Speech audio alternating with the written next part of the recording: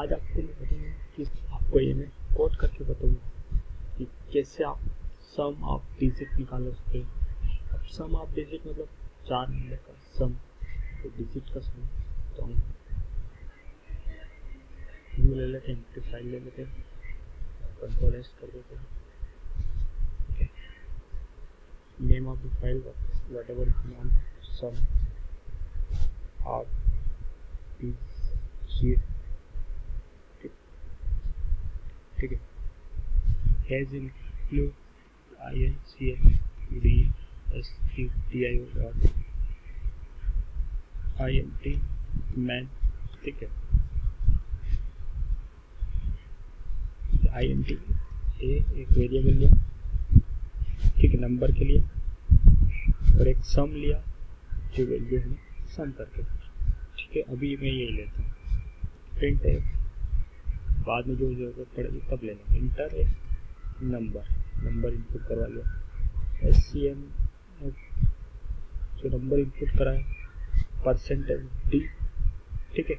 अब मुझे M% A एक नंबर लिया, ठीक है, एक नंबर हो गया। अब नंबर हो गया, अब मैं लूप चलूँगा कि while A is greater than 0, मतलब 0 से बड़ा होना चाहिए, ठीक है। तो तभी तो काम होगा अपना, वरना नहीं होगा। तो 0 से बड़ा होना चाहिए। अब मुझे बताओ, अगर मैं A में कर दो तो मैं गलत कर रहा हूँ। A बराबर A डिवाइडेड बाय है, करा, सम बराबर सम प्लस से वो भी कर दिया, फिर A बराबर A डिवाइडेड बाय 10। अब आउटपुट क्या आ रहा है तो देखते हैं क्या अपन ने किया और क्या आउटपुट आ रहा है, क्या करना चाहिए था, ठीक है। अब मुझे A में जो वैल्यू आई है, प्रिंट F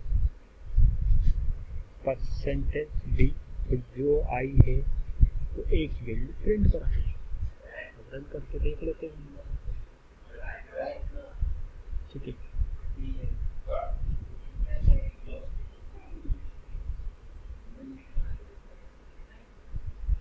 stdio.h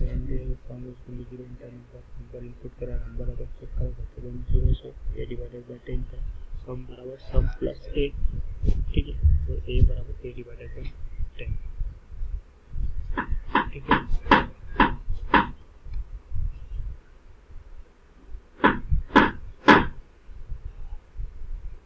चलो मैं ये प्रिंट नहीं कराना, मुझे सम प्रिंट करना, तो सम बिल्ड कर लेते हैं, बिल्ड एंड रन कर लेते हैं, चेक कर लेते हैं आउटपुट आता है या जाता है। इंटर हमें क्या दिखाना, सम ऑफ डिजिट निकालना है, तो क्या आया, व्हाट, क्यों गलत हुआ, क्योंकि हमने इसी वेरिएबल में चेंजेस करे, वो सब काम इसी वेरिएबल में कर। तो हमें ऐसा नहीं करना, हमें एक वेरिएबल में असाइन कर दो उसको, और इस वेरिएबल को चेक, इस वेरिएबल पे काम होएगा, ठीक है।